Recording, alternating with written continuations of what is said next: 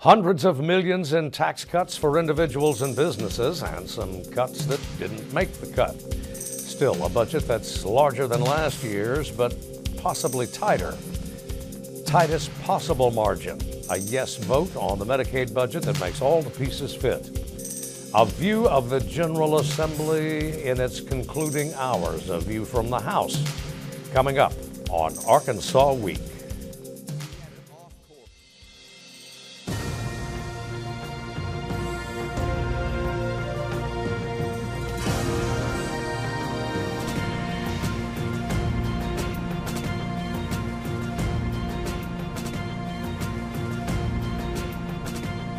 Support for Arkansas Week provided by the Arkansas Democrat-Gazette, the Arkansas Times, and KUAR-FM 89. Hello again, everyone. Thanks for joining us for Arkansas Week. You can measure more nearly in hours than days the remaining time of the regular session of the 92nd Arkansas General Assembly. So we'll spend the next half hour in a sort of review from the House floor and from the House Press Gallery anyway. We're joined by Representative Doug House, Republican of North Little Rock, and Representative Reginald Murdoch, Democrat of Marianna. Gentlemen, thanks very much for being with us. Thank you. General Assembly's primary obligation is, of course, passing a budget. That's step number one. So we're hours maybe away from the Revenue Stabilization Act. Mr. House, you have done a lot of tax cutting and still basically the budget that Mr. Hutchinson, Governor Hutchinson, proposed to you gentlemen and your colleagues in the Senate is going to escape intact. I think so. The Revenue Stabilization Act draft will be on our desk this morning, they told us yesterday. So we'll be looking and seeing how the budget's going to be allocated. Excuse me, we should know for our audience's benefit that we're taping it mid-morning on Friday. Right, that's true. And so Friday morning we will have the RSA draft and we'll be looking it over, and there'll be some fussing and arguing and negotiating and that sort of thing. But then you'll pass it. And then we'll probably pass it. Mr. Murdoch.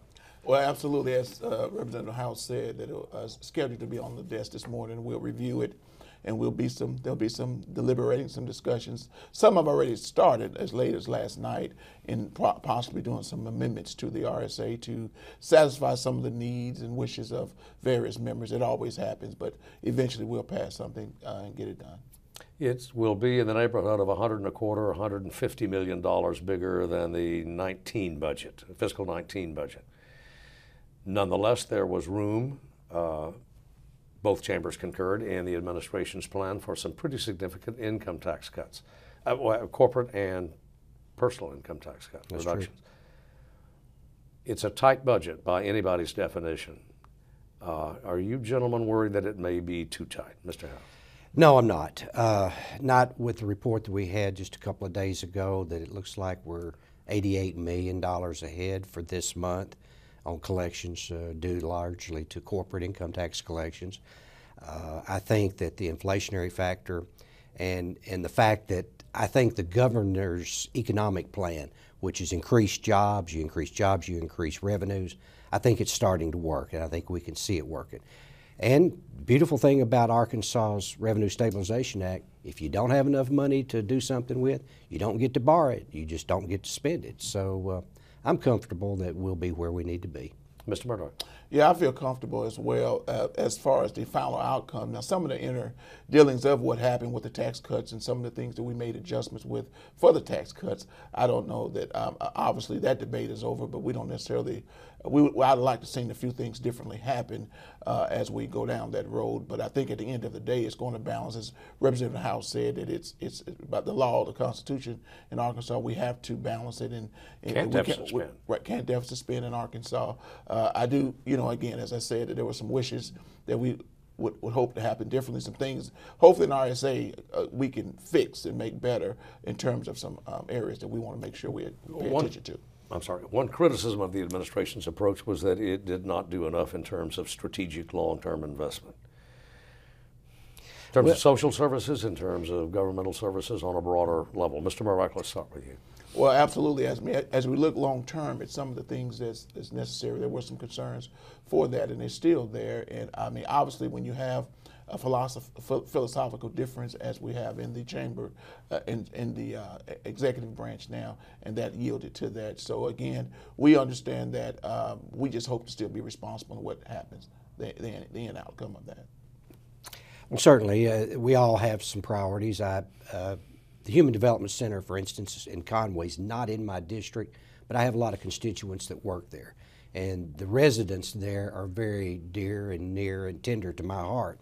So I would love to have had more money going in that direction, and as well as the 4 other human development centers we have around the state.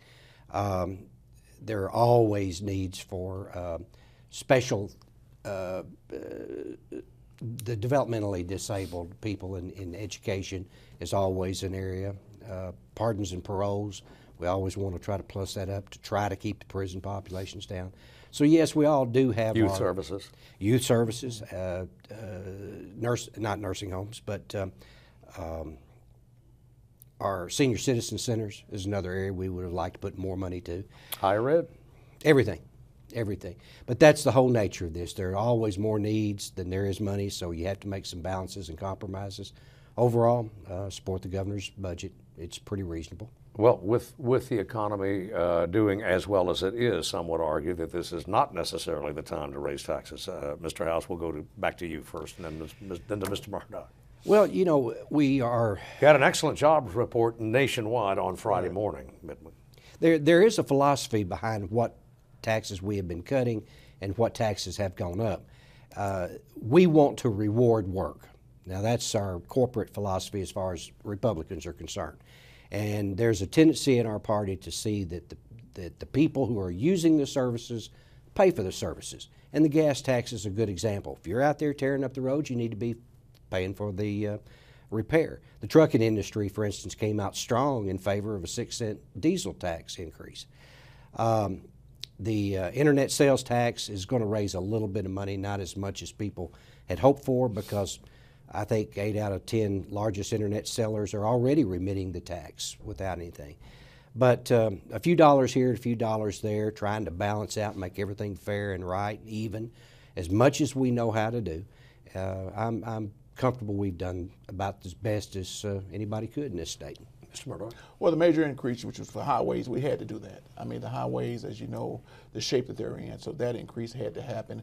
And I think that it's the citizens of Arkansas would appreciate that as we drive up and down these roads. It's essential to healthcare, education, to commerce, to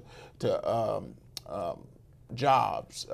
That highway had to get done, so that tax increase that was associated with that, that's certainly necessary. I think when you go back and look at, though, the tax cuts, the concerns become philosophically when you cut some of the taxes that we have cut, and then also some of the drill down that we have on some of the services, you know, pre-K, after school, some of those essential things to education. As we look at new adequacy funding as we go into the biennium, we're going to be concerned that when you say that we don't have the money or it's so tight, as you mentioned earlier, but we've cut so much out of the budget over the last 5-6 years, about $500 million roughly out of our budget, and there's so many services out there that need to be tended to. So again, philosophical differences. Some believe you cut taxes of the rich to take care of those that need it, and they'll create jobs.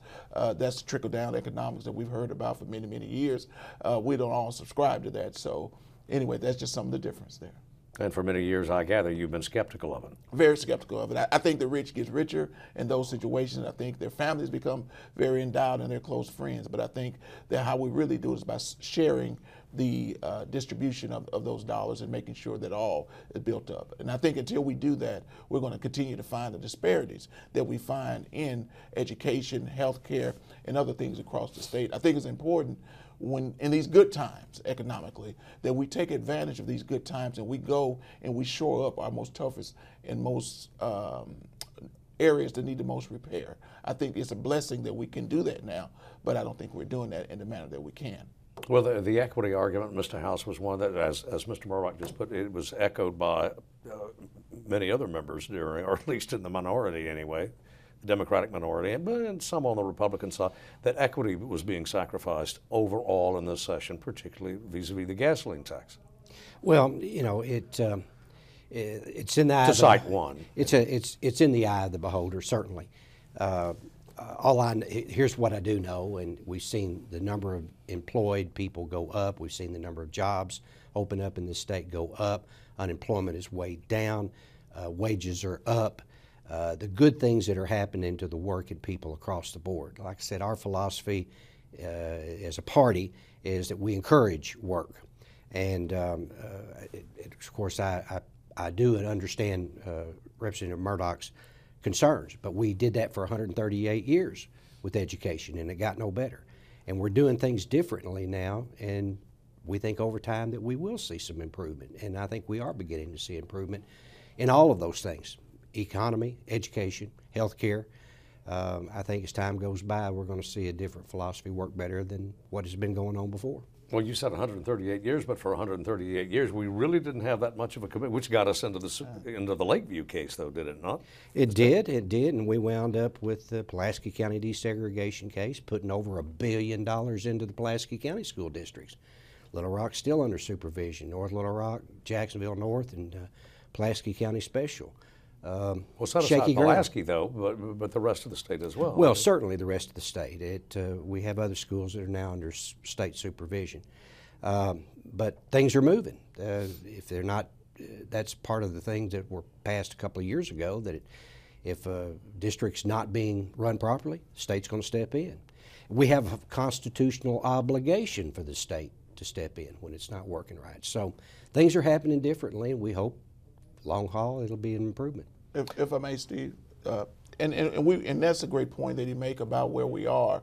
And I had a visit with the governor just a couple of days ago, and we were talking about the assessment of education in the state of Arkansas and the capacity of the state as we go in and sometimes take over districts, and what's left and what do we do with them over a period of time. If we look at that test, and I don't think that the state of Arkansas, the Department of Education, is interested in taking over districts. I don't think that's what they're interested in, but I think that the problem has not been solved. And I go back to the point I made about in these good economic times, when we have some space and time to possibly go in and really evaluate the situation. Where I think the problem is throughout the years, the assessments that have been done by Olden Pikus and others since we went to since the Lakeview case, we have not taken their recommendations and done them as stated. We have taken and partially funded. If Olden Pikus has told us, who was an actuary who did the assessment, if they tell us that we needed to fund things and create opportunities to a certain level, and we do it to 50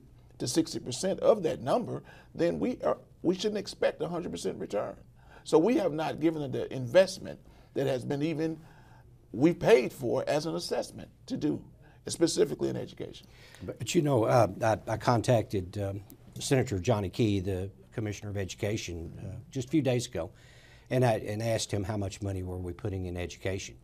About $2 billion state, and overall about another $2 billion in federal. $4 billion coming from the state coffers, either from the feds or state taxpayers, to the school districts.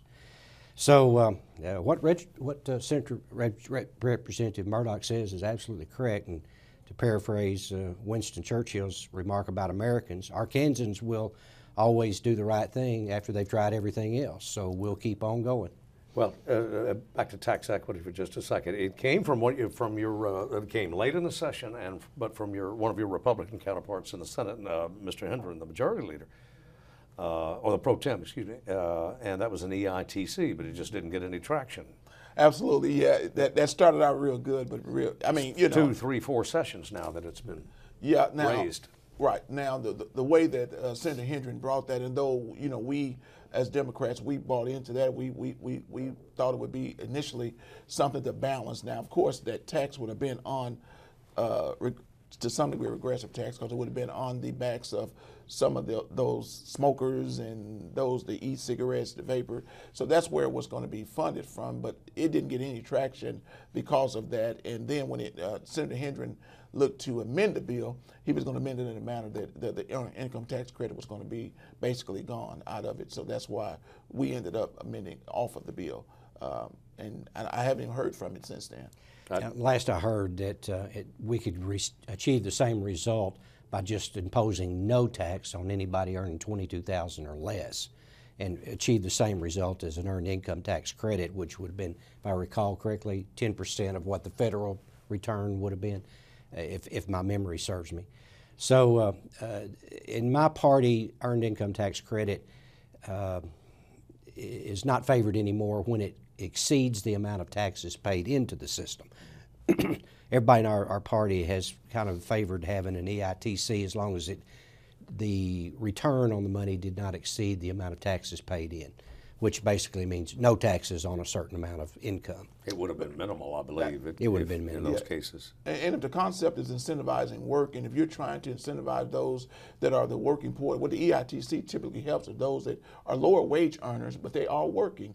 And if you truly, as my colleagues, the Republican colleagues say that they incentivize work and believe in work, and we do too as Democrats, but sometimes you need to incentivize both ends. And again, as I said, this is an opportunity in these good economic times to reach down and maybe where it's not totally a balanced, profitable, if you will, thing to still help those that are working and incentivize them with the EITC. I think it's a perfect opportunity. Which is a good, and this discussion is a good example. We all have the same goals. We just have different ways to try to get there.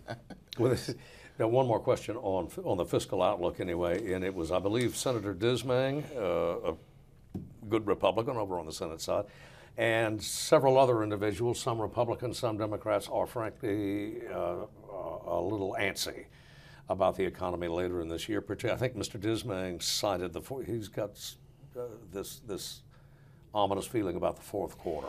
Well, that has been something. The red hot economy may cool significantly. Yeah, we're running about 3.5% this quarter, I think. Most economists nationwide say we're going to tone it down, probably in the neighborhood of 2. Sustainability of an economy kind of evens out around 2%, according to what I read in the national papers and the economic journals. So, yeah, it's a distinct possibility things can cool off. There is always the chance of a recession. I've been studying that for 3 years in terms of the retirement systems. What are we going to do when the stock market finally takes a nosedive?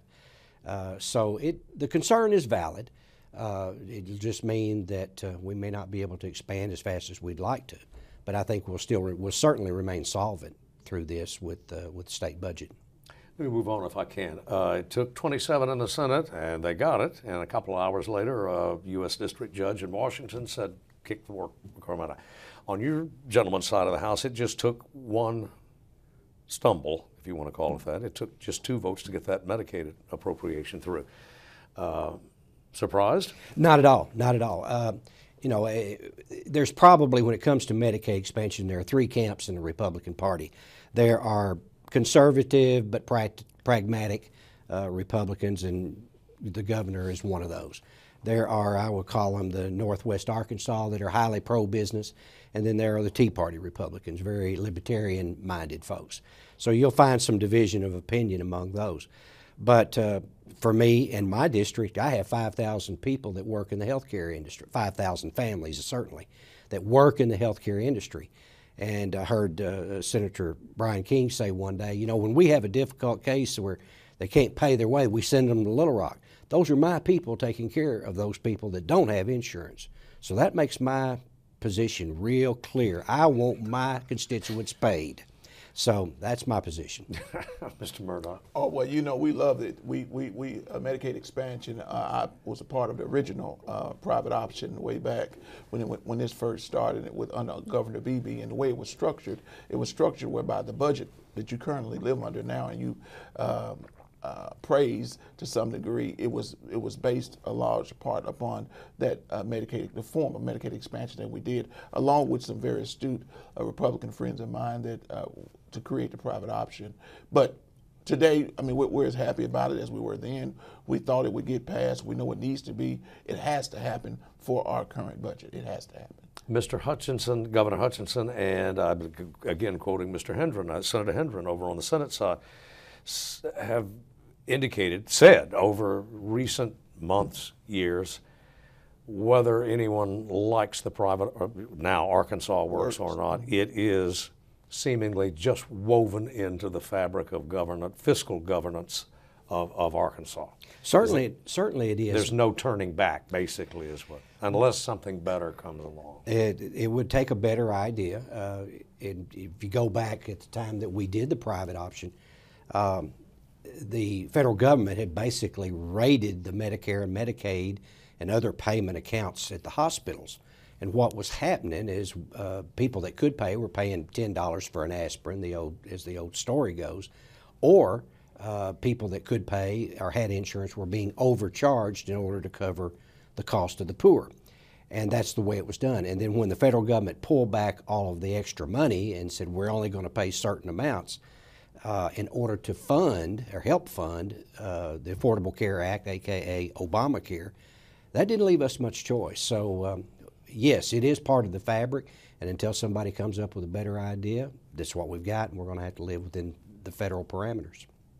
It looks as though the legislature will refer to the people a constitutional amendment regarding access to the ballot by initiatives and referenda, other constitutional amendments. There was a division over that. Mr. House, I'll let you start. Well, there were a couple of bills that went through. We passed one, Representative Deanne Vaught's bill.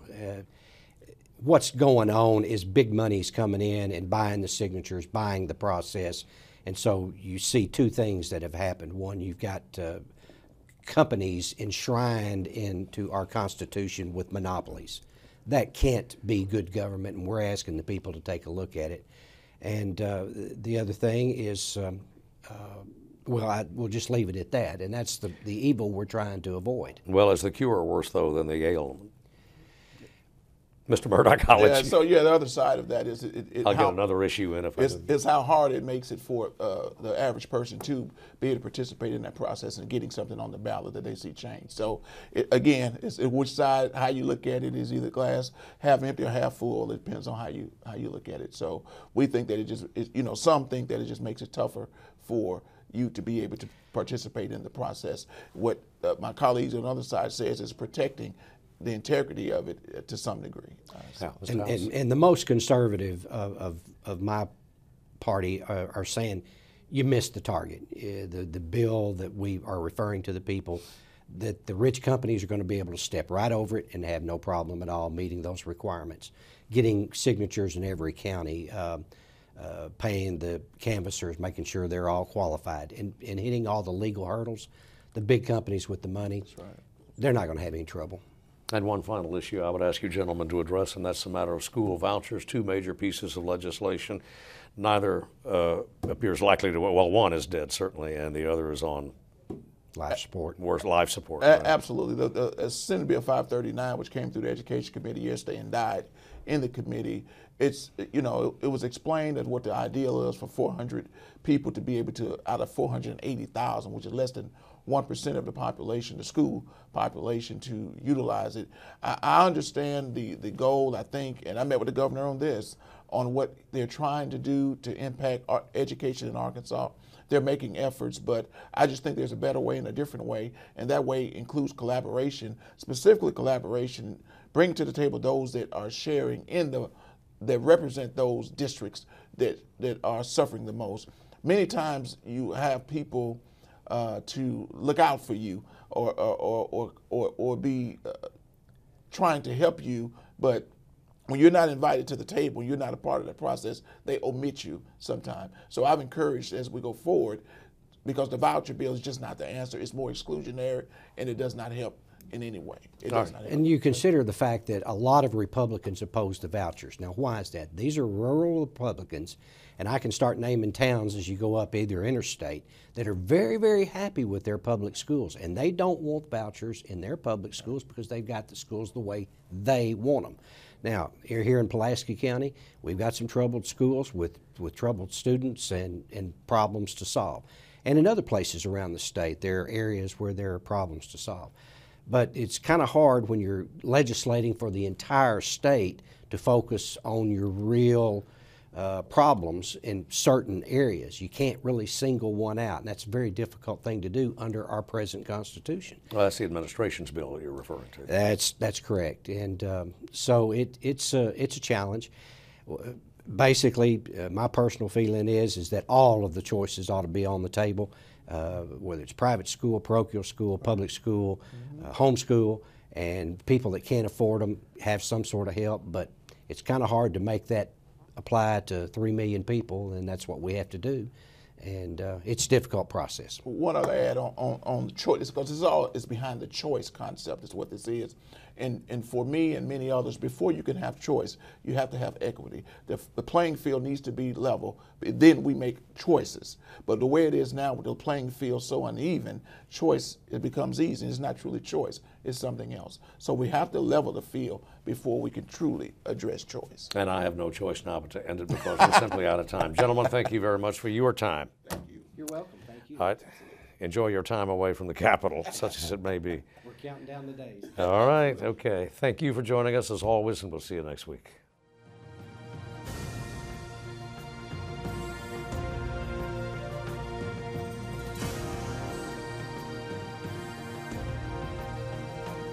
Support for Arkansas Week provided by the Arkansas Democrat-Gazette, the Arkansas Times, and KUAR-FM 89.